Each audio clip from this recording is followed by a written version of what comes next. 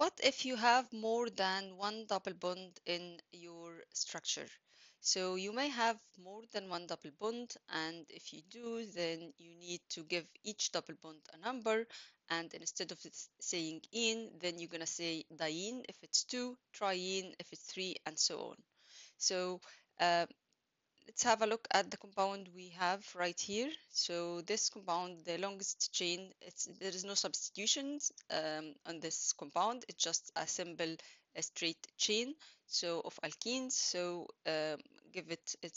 Let's give numbers to the different carbons. So 1, 2, 3, 4, and 5. As you see, there is a double bond here on carbon number 1 and another double bond on carbon number 3. So it's going to be 1, 3, and because it's five carbon atom, it's penta and then diene.